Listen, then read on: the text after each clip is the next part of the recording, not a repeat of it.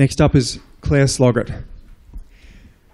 Clare works as a bioinformatician and research fellow at the Victorian Life Sciences Computing Initiative at Melbourne University. And her research interests include next-generation sequence analysis, cancer genetics, and statistical methods. So Clare has a bachelor's in science with honours and a PhD from the University of New South Wales. And she's part of the Nectar-funded Genomics Virtual Lab project. Okay. Yes? Okay. Seems to be working. Yeah. Okay. Is that going to be all right, or do you want to mirror? I will probably try to mirror. If we can find the settings. Yep. Some.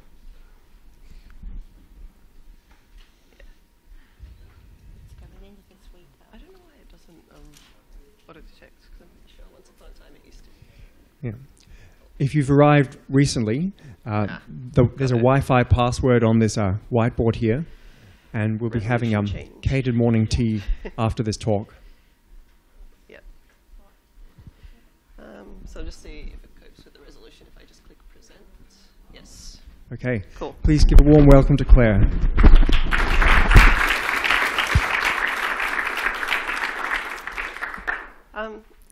Hi, I'm honoured to be speaking. So I'm going to be talking about Python for bioinformatics. I don't know how many people in the room are life sciences. Okay, handful, but not a huge number. It's probably good that it's not a huge number, because I'm going to, because since I've got a reasonably long slot, I've got like 40 minutes. Is it working? We're just having some technical issues with the display. My slides have been taken away. Okay. Sorry. So I think I've got enough time to try to give you a bit of an introduction to genomics itself, which is a little bit off topic for the Python stuff, but it's very interesting, and it means that you have some idea what the genomic data looks like and what it means, which I think is important for talking about the code. And I'm going to try to not spend too long talking because I want to do a little bit of a demo at the end. So at the end, I will get to just a fairly arbitrarily chosen example of how using IPython Notebook has changed the way I work, and a real analysis that I've done with it, and just show a small project I've been working on as well. So how life works. So this may sound ambitious. I'm going to not assume too much knowledge. I assume that kind of everyone in this day and age tends to have at least seen a picture of the spiral molecule. Like you have some vague idea that DNA is this spiral molecule and that it stores information, maybe. So I'm going to start with this really basic stuff. It is a spiral molecule. It stores your genetic information. There's a copy of your DNA in every cell in your body, and it's the same information stored in every cell. And it stores it as a 4-letter code. So you've probably seen that 4-letter code written. I mean, if you've seen this movie, then the name Gattaca is a kind of pun on this code because the 4 letters we use, the 4 letters DNA uses, are A, G, C, and T. So it's built out of 4 nearly identical building blocks, 4 building blocks which we abbreviate as A, G, C, G, T. And when we write out data that we read from the genetic code, that's how we write it. It's double-stranded because, firstly, that's kind of stable, protects the information. It's hard to mutate it. And secondly, it makes it easy to copy. So these bases are complementary. A only binds, roughly. A only binds to T. G only binds to C. So on each strand, you've got what we call the complement of the information on the other strand, which means if you want to make a copy, all you have to do is unzip the DNA and stick on the complementary bases. And now you've got 2 copies of your original DNA. And this is what cells actually do when they divide, when they replicate and make new cells in order to copy the information.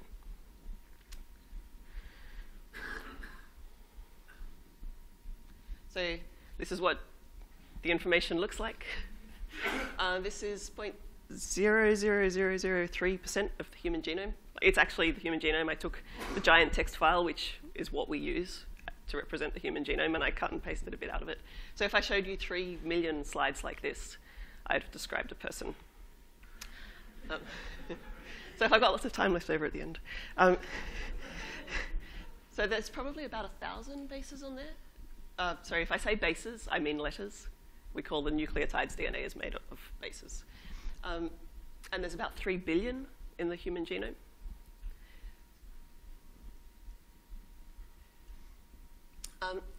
So if I showed you 3 million slides like this, I would have described a person, but it wouldn't be very informative because it just says, you know, CAGACTGGTA, and what does that mean?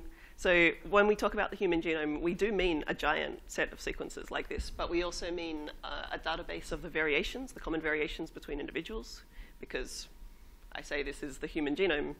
Obviously, we're not all identical, so whose genome is this? Yeah, it's probably mostly a rich white man's genome. But so we store this, and we also store a database of common differences between people, and we also store a set of what we call annotations. So for instance, which bits of this sequence describe a gene, right? And what is that gene? So there'll be some portion of this sequence which is the gene for insulin, for instance. So the other thing I'm going to talk about in this quick little introduction is proteins. And the reason I'm talking about proteins is that they are kind of probably the most important organic molecule. They form little molecular machines and catalysts, and they do most of the interesting and complex work in your body. So they're building blocks, like muscle fibers, for instance, are proteins. Ion pumps that embed themselves in the walls of cells and pump ions in and out.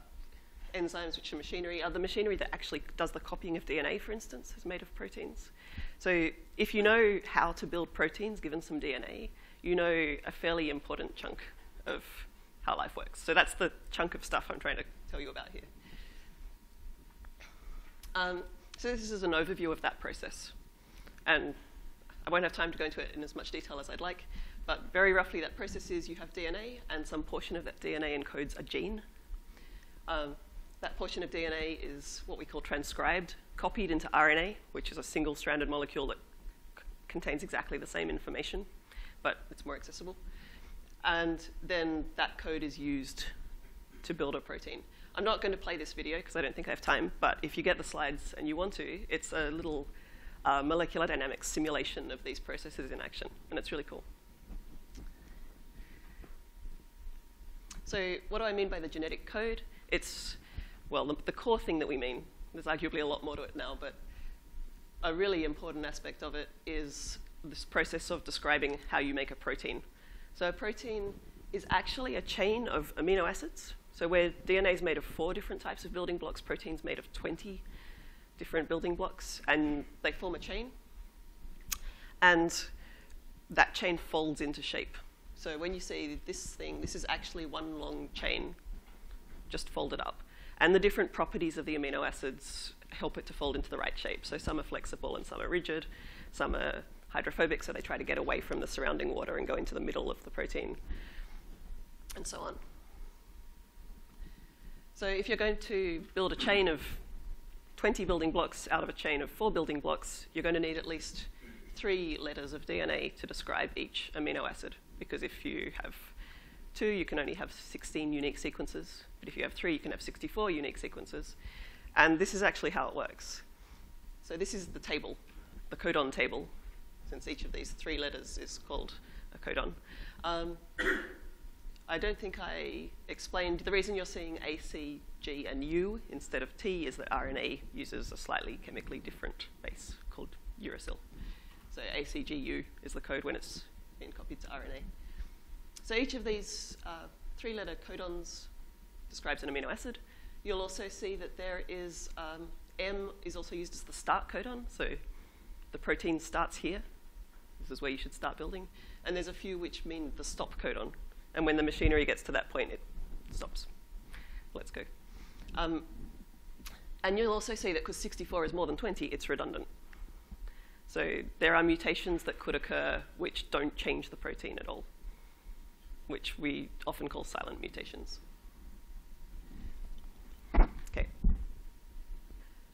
So finally, I'm just going to talk about one particular experimental technology. There are lots of experimental technologies, but this one is a source of a lot of the data that I deal with. So this is for reading. You've got a DNA molecule, and you want to get out a string that tells you what it says. This is the current technology for doing that. It's called next-generation DNA sequencing, which is a name that doesn't have a lot of foresight in it. I think they're now calling the next lot third-generation sequencing, because this was actually second. So the problem is there's 3 billion letters in the human genome. We cannot, and even the longest chromosome is about 250 million letters long. So a chromosome is a single molecule of DNA in your cell, one really long molecule of DNA. If you want to read the entire chromosome, which ideally is what we'd like, the longest of them is 250 million letters long in humans. And we can't read that long. Like, we don't have a technology to do that. So what we actually do is cut it into lots of little pieces and read the little pieces. And because you're going to miss some, we cut it into lots of little pieces, then copy them using the DNA copying enzymes, and then read them. Which means we'll read some of them many times, or some parts of the genome many times, and we'll miss some bits. So that's the nature of the data that we're given to deal with. And when I say you cut it into short reads, at the moment that's probably likely to be like 150 base pairs, 150 letters long. When I started working in this field like 3 years ago, it was 36. So technology is actually changing quite a lot. But it's still a lot less than 3 billion. So just to give you an idea what you would do with this data, the 2 most common very first things you do when you've got lots of short strings, 150 letters long, the obvious one is you might just try to look at how they overlap and reassemble the original sequence that you would have liked to read in the first place. That's actually much harder than it sounds, because there are errors and there's missing coverage and there's repeated sequences. So it's actually quite computationally difficult. If you are dealing with a species that is well studied, like humans, then you already have what we call a reference genome, which is that big string I showed you. And in that case, it's computationally much easier to just compare your reads to that reference, because although there's differences between us, the vast majority of our DNA is identical, because we're the same species. There's actually only quite small differences relative to the rest of the 3 billion. So that's basically string alignment algorithms, right? Finding differences between 2 strings. But it's on a really massive scale, so you have to make optimizations. When is the gong? 10 minutes before? Okay. All right, and this is just a quick visualization of some of the things I've been talking about. If you sequence DNA and you get back a bunch of reads, each of these gray rectangles is a read that has been aligned or mapped to the reference genome. The reference genome is represented by those blocks of colors at the bottom, where there's 4 colors, and they represent A, C, G, T. So that's actually just the sequence zoomed out. So it's color rather than letters. And we've taken each of our reads and matched it to its best location on the genome, and you can see that they all, well, half of them seem to have a difference from the reference. So probably this individual has a difference from the reference at that location in the genome. Okay. All right, so let's talk about Python a bit. I'll try to get fairly rapidly onto the IPython notebook stuff. I almost called this talk IPython notebook for bioinformatics because I use it so much now, but not quite. So a quick overview of just what kind of computational stuff do you do in bioinformatics. And this is kind of in order. So you do the stuff at the top of this list first. So there's one class of stuff is the computationally intensive stuff. You get in the raw data, which is really big, millions of reads, and you align them to the genome, for instance. That's rarely done in Python. It's usually, probably C is the most common thing those algorithms are written in, and I rarely write them. Like, you're usually using someone else's tool. Data munging, which means bioinformatic data is distributed. It's offered by various organizations throughout the world in various databases and giant text files in many formats. I spend a disturbing amount of time converting data from one format to another. And so a lot of your time when you're doing data analysis, you're data munging, right? And that's the sort of thing something like pandas is really good for. There's a big class of stuff which you could just characterize as statistics. So for instance, I've got 10 cancer samples and 10 normal samples. Which genes are important in this cancer? Can I answer that question with statistics? And visualization, which is also something Notebook's really nice for, since the visualization is immediate. Genomics is a very visual science because genomic data has coordinates, and we also just deal with comparative numerical values a lot.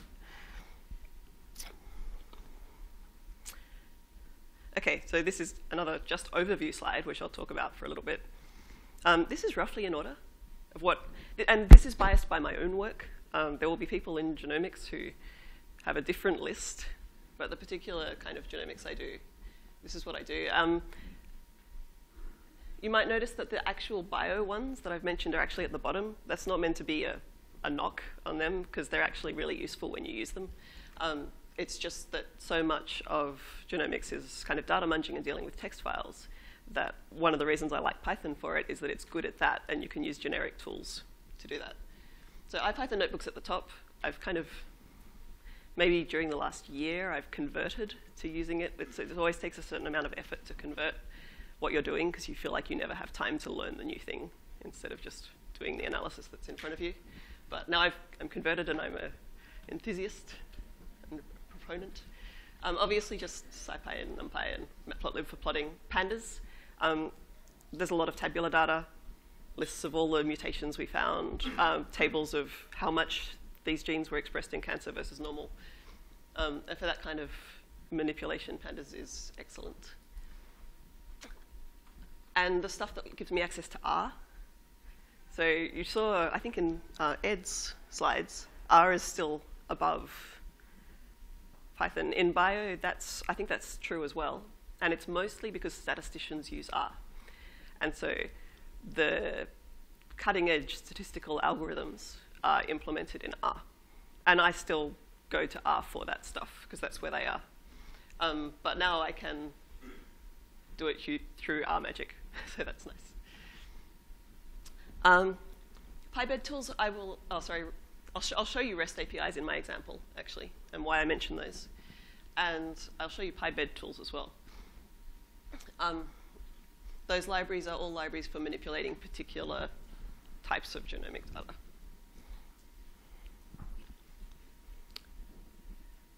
All right, and I just want to put in a plug for the Rosalind project. Has anyone here heard of this? Okay, this thing that was a subset of the bio people. So this is, if you've heard of Project Euler, it's conceptually somewhat similar in that it starts with a really easy problem, like count how many C's are in this string, and then it gets progressively more difficult until it's got to quite interesting things, and it has a dependency tree of which problems you should solve first. So I've seen people use it for learning bioinformatics algorithms, and I've seen people people in bio use it to learn to program or to learn Python, and I think it's a really good resource for both. And there is also now a Coursera course based on it, which is also very good if you're interested in that sort of thing. And I think there's another Coursera course based on it coming out. So if you Google Coursera, which is the online learning platform Coursera for bioinformatics, you'll find those courses. Okay, so IPython Notebook. I think I have plenty of time. So I will have a couple of slides, but then I'll do a demo. So this is, I apologize for the extremely verbose slide. You don't have to read it, I'll talk about it. So I guess I just want to say, because I converted to using Notebook for a lot of my analysis, I used to use R for a lot of the same data munging tasks that I once would have used. With data munging tasks that I would now use this for. And I actually managed to start using Notebook, firstly, just as literally as a notebook, because I was trying to, wet lab biologists are really good about keeping notebooks because they have to. Like, they have to get them signed. It's a physical book. But computational biologists, no one's going to breathe down your neck if you don't keep track of what you're doing, but you really should keep a running log of what you're doing. So I kept trying to do that, and I kept not keeping it up. And one reason I didn't keep it up was that none of them are flexible enough, and you can't, for instance, write equations easily in a Google Doc or something. So actually, I managed to first start using it literally just as a notebook, like just because it's Markdown, and it produces a JSON file, which is portable and versionable and all sorts of nice things. But I now use it for most of my analysis, mostly because of pandas. I think that's a major factor. And also because you can do inline plots, so you can visualize stuff. And the advantage over R has a very nice syntax for certain kinds of data exploration, but when I get up to a hard bit and I have to actually write some real code, I don't like writing code in R. So now I can write it in Python. So the hard bits have become easier. I think that's the big difference. So if I need to parse some XML or something, that's a lot nicer. And I also find that I can write just a great big on-the-fly analysis where I just try different things. And then I can go through and kind of organize it with headings. I'll show you this. And it becomes like a navigable document, which is quite nice. Like a good starting point for discussion with collaborators or for starting to write up the methods section of the paper. We've also started using it a bit for, like, certainly for collaboration with biologists. It's great because you can sit down next to them and say, here's the graph, and they say, oh, what if we change the threshold? And you can change the threshold and see how the plot changes. And this is really nice. And also, some of the people in my workplace, I actually work with them where we have a shared server and we look at each other's code. And I'll talk about that actually a bit later. I also just want to mention this because if you are, this room probably has a lot of Australian researchers in it, and that means this resource is actually available to you. You just might not know about it. And this is what I use as a IPython notebook server that I can work with collaborators on. Because Australia now has a research cloud, which is somewhat analogous to Amazon Web Services EC2. So you can launch an instance, and we've got some scripts which configure a bunch of bioinformatics tools, and Notebook is one of those things. If you're at an Australian research institution that uses the Australian Access Federation, which includes all the universities, I think, then you already have an account and you have a very small default quota. So you can try it out. So you can follow this link and try it. And you can also follow these links if you want to use it for bioinformatics or for Notebook. This is what I use for my setup. So my disclaimer is I'm not involved in the cloud itself, but I am involved in the GVL project, the Genomics Virtual Lab project. So I'm mostly putting this up for reference so that people who have access to this resource can go and find it. I think I might be just about up to where I want to do a demo. Yes, I do. I'll come back to this.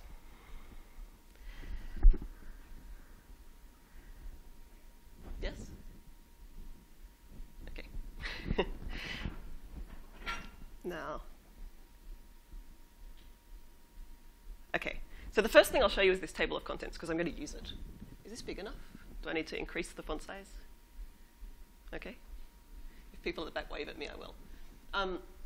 So I've got a little thing here introducing Notebook, but I'm kind of assuming this audience knows about Notebook already, this being the science and data Python intersection. So I won't come back to this unless people ask me questions about it. But you can see this is the table of contents extension, this button. So it's a IPython Notebook extension. It's actually one of MiniConf's. It's the first thing I install when I use Notebook because I now find it indispensable. And it basically takes your hierarchical headings, if you haven't seen it before, and turns them into this table of contents. So I can jump down to where I want to go. So this is what I use when I've just done a giant rambling on the fly, try different things analysis.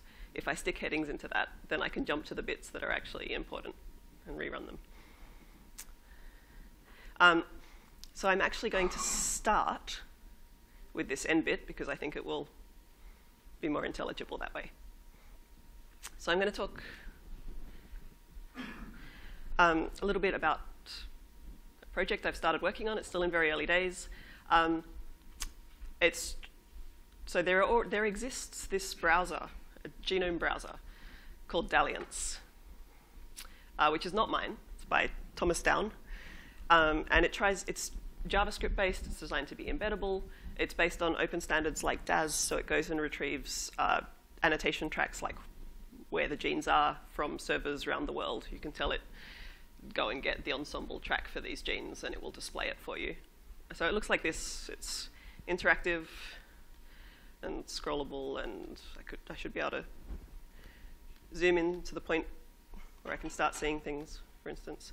So these, for instance, are the genes. So this is showing, the x-axis is basically the position in the genome along a stretch of DNA. And these things here are, there is a gene at this position in the genome, and here's what we know about that gene. So if you were to if you want to put this browser into a web page of yours, you basically embed some JavaScript where you specify what sources you want of information. So it seemed to me that this would solve a problem that I have, which is if I'm working with some data on a cloud server, sometimes these files are really big, like 400 gigabytes, and I don't want to download them. But I do want to visualize them. So, and I'm doing a lot of work in IPython Notebook, so it seemed to me that an embeddable JavaScript browser could be a good solution to that. If I can embed it in a notebook, then I can visualize my files without downloading them. So I've made a start on doing that. So all the features of Dalliance are not mine at all. They are Thomas's. I'm just kind of writing a wrapper for it. At the moment, that wrapper is at the very early stage where it basically works, where you can specify your sources as Python dictionaries rather than specifying them in JavaScript, and then pass them in. And it will go away and load them and display. So this is, it's not an extension, it's a Python module, which I haven't pushed out to anywhere yet. But you can see, for instance, it becomes nice because you've got your list of sources, and if I remove one, it should just disappear, right? I should be able to specify them and add to them. The obvious next step for this is the JavaScript code actually creates a browser object, which you can then call methods on. So you can say set location, for instance, to browse to a different location programmatically. The sensible thing to do would be to track that JavaScript object with a Python object so that I can give access to those same methods calls. So I just wanted to demo that briefly. I'm actually going to jump back now and give you an example of a real analysis. And this is a slightly simplified version of an actual analysis I had to do for a real project recently. Okay. So here's the problem. So I'm going to demonstrate, I was going to show you pandas, but I thought better of it. And I think that's good, because you're going to see lots of pandas today, I think. And also the stuff I do in pandas is not particularly revolutionary. It doesn't use any of its really advanced features. So instead, I'm going to show you an example of using a REST API to retrieve data and manipulate data. So there's going to be a lot of words because this is a notebook and it's designed for people to be able to come back later. You don't need to read everything. I will tell you what's going on. But the motivation here is I've done some next generation sequencing on a DNA sample from cancer. And I want to know what mutations there are in this cancer. And specifically, I want to know if there are mutations in, just for the sake of argument, this list of genes here. And these are actually genes involved in the process of DNA mismatch repair, which means if the DNA somehow gets copied wrongly, they can repair the error. So if these genes get mutated, then it leads to more mutations because you no longer have error repair, or you've got substandard error repair. So I want to look at my DNA, my sequenced information from the DNA, and find out if there are any mutations in these particular genes. I've got variant detection software, so I can take my aligned reads. I think if we just go back here for a second. So remember this visualization. This is what I mean when I say aligned reads. It's stored as what we call a BAM file. So I can look for variants exactly as it's doing there. So I can run a piece of software which will take those reads that have been mapped to a reference genome and look for differences, and that will find me mutations. But I specifically want to know about mutations in these particular genes. So I could run the software over the whole genome and then try to pick out those genes, or I could pick out those regions of the genome and then just run the software over them, which is better for my purposes because it will be much, much faster. But either way, no matter what I do, I need to know where the genes are. So the example I'm going to show is just how do you get the coordinates of those genes in the genome. So what I need is a file like this, actually without the header row, but just for illustration purposes. A file like this, which is called a bed file, which actually means browser extensible data.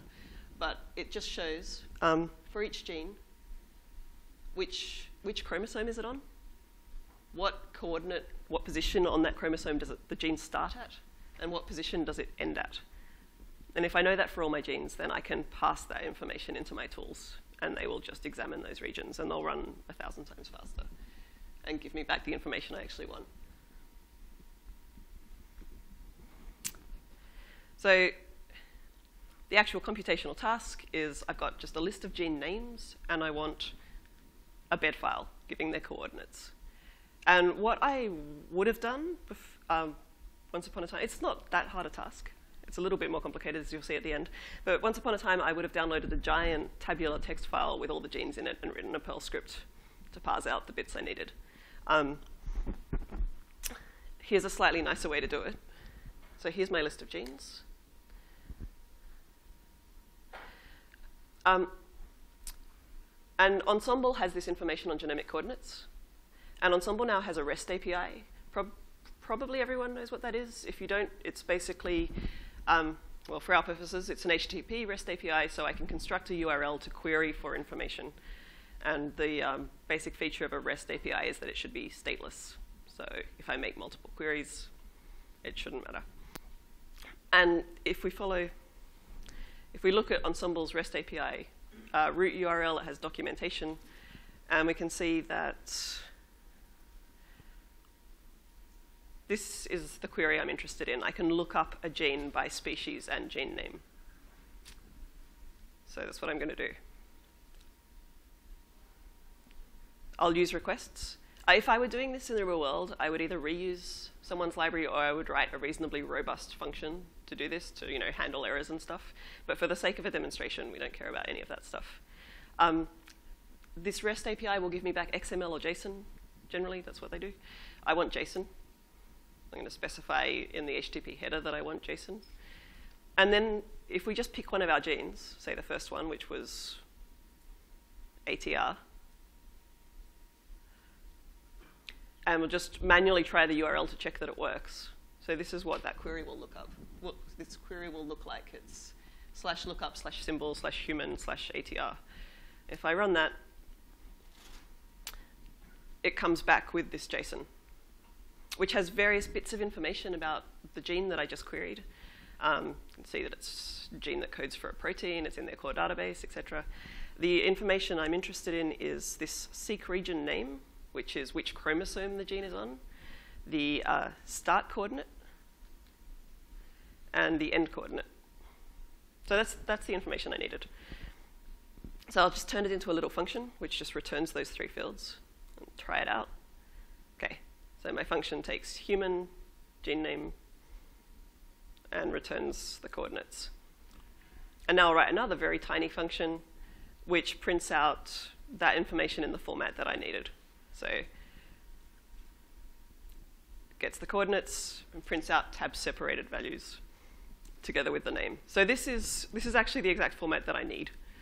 So that was really simple and more pleasant than dealing with giant files and going out and writing a separate Perl script, to my mind.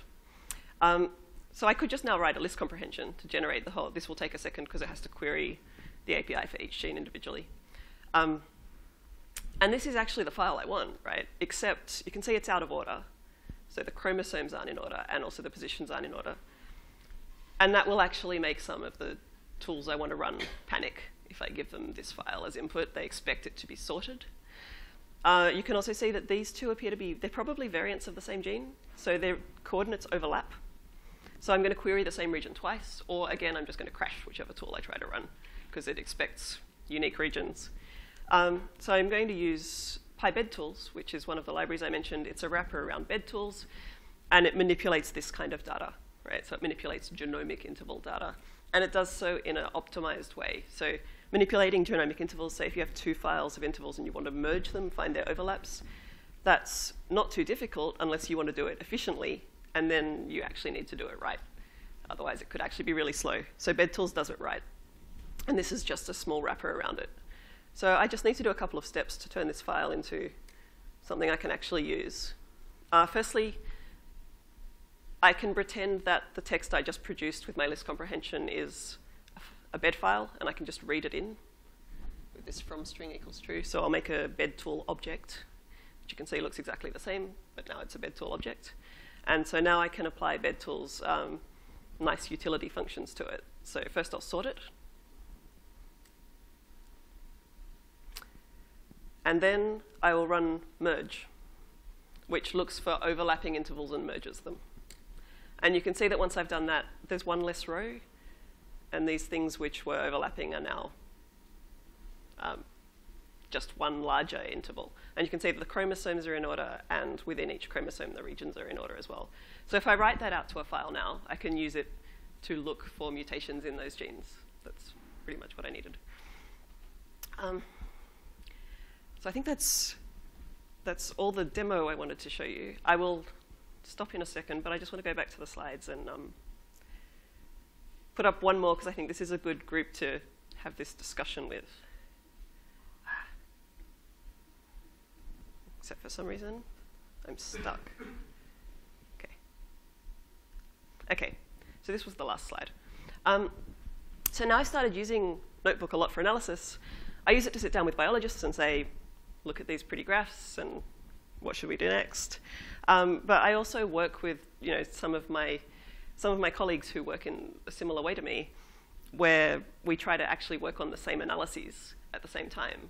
And for that, Notebook it's way better than having your own little bundle of private scripts, but I still feel like there's more that could be done. It's not really designed for multiple users to use at the same time, right? You have your own document, and you work on that document, and if someone else edits it, it's hard to tell what they did or why they did it. On the IPython Notebook roadmap, I think there's a multi-user server coming.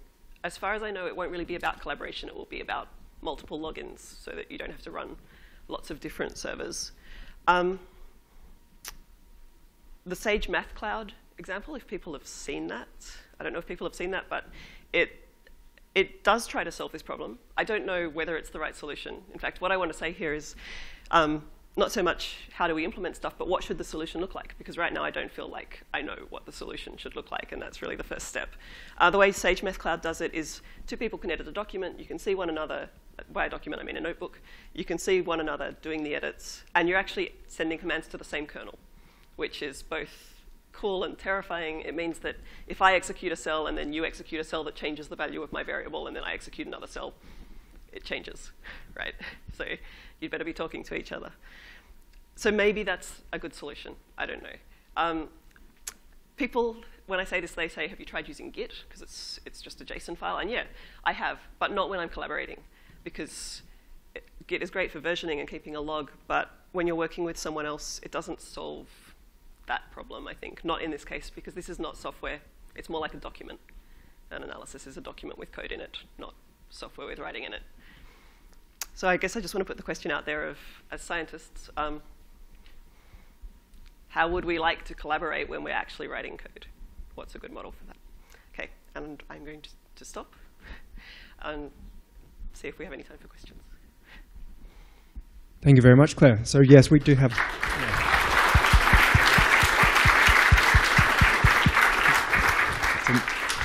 Yes, we do have about 5 minutes for questions. Okay. Hi, Claire. Paul Leopardi from ANU.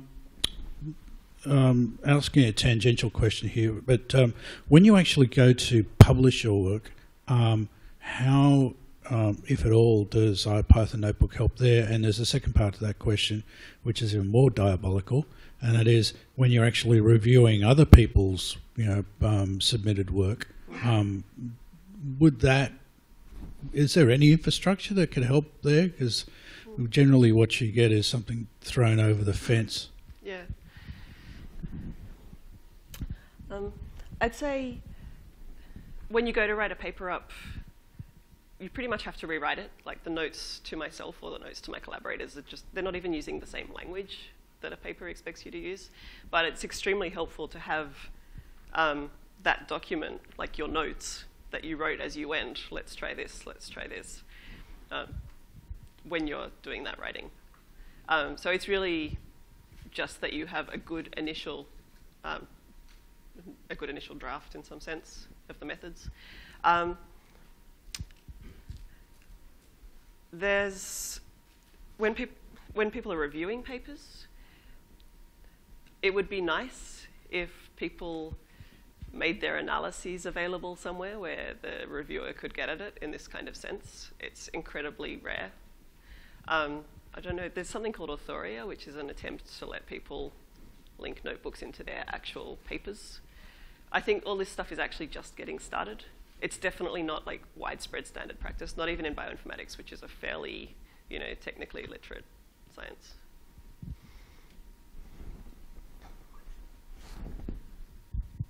Hi, I'm Frank Sainsbury from Tasmania.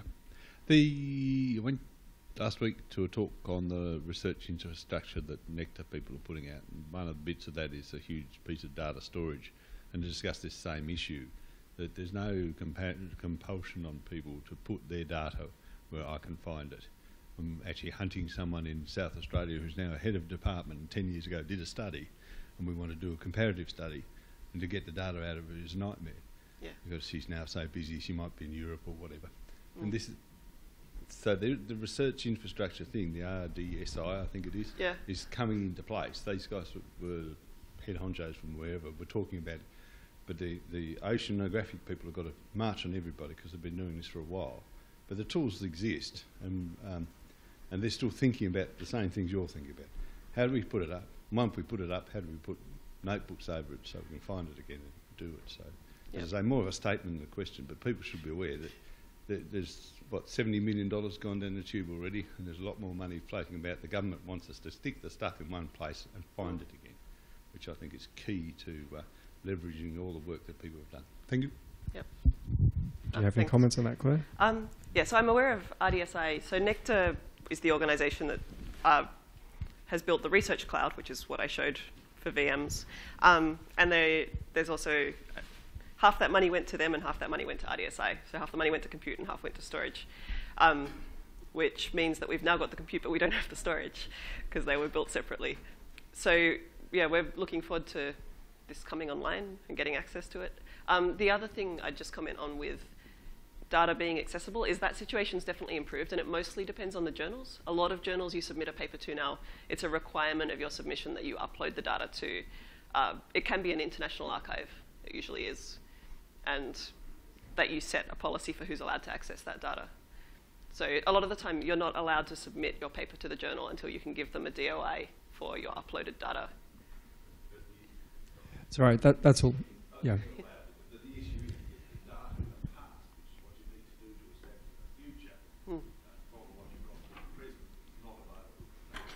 Yeah, that's right. So it's got better, but that doesn't help very much if you want old data, where you'll email the researcher and maybe they don't even have, maybe they've got it on an old hard drive somewhere and they don't even remember where to find it. Right? Okay, we have time for two more quick questions, if you can be quick. I understand a lot of what you do is involves like graph theory and network theory. Some bioinformaticians I've spoken to have kind of scoffed at the idea of using Python or any other high-level language, arguing that it just can't perform adequately for things like network traversals and things like that, and have justified continuing to just build their tools in C++. In your experience, does that hold true? Is that a practical limitation, or? I actually don't know. So when I put up that slide of what kinds of things do we do that involve computation, that very first thing, which was the computationally intensive tasks, that probably includes that stuff. And I could be writing those tools, and maybe one day I will be, but right now in my current job, I'm not. So I'm doing a lot of data analysis. I'm not doing a lot of writing of large tools. So mostly if I need to do a genome assembly, for instance, which is very much a graph-based algorithm, I will just be running a genome assembler tool, which was probably written in C. And I'm not sure whether the language is really a constraint on those algorithms. Adrian Higgins from Planet Innovation. I recently had a need for collaboration using IPython Notebook, and there really are no tools to support it. The merging of the JSON files is just a nightmare. I found one guy, Kaya Patel, from Washington. He's put together an implementation in the browser, which then allows you to use Google Docs to manage collaboration. Actually, I saw that. I haven't it was absolutely brilliant. had a chance to try it. Yes, I've tried that. I've set that up on my computer. It works really, really well. Anyone can grab it at Jupyter/Collaboratory on GitHub. Yep. Yeah, it's brilliant. I'll have to ask you about it. Yeah, what we're doing at the moment is maintaining separate notebook documents with a shared server, so at least we can see each other's analyses, and we can kind of cut and paste. And while it seems clunky, it's still light years ahead of you've got your own bundle of scripts in your directory somewhere. Thank you very much again, Claire.